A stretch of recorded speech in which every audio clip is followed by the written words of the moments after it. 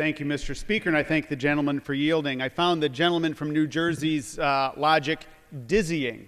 It took 43 American presidents from George Washington to George W. Bush for us to accumulate $5 trillion in debt. This Congress and this administration unambiguously are tripling that number in a decade. I also found it sobering and kind of surprising that the gentleman from Colorado a couple of minutes ago, and I wrote it down immediately, said, once we're back on our feet, then we can talk about it, or words to that effect.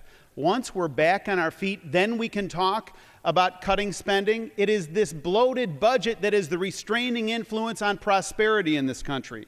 It is the hidebound orthodoxy on the other side that says we can borrow and spend our way into prosperity, and that is an economic fool's errand.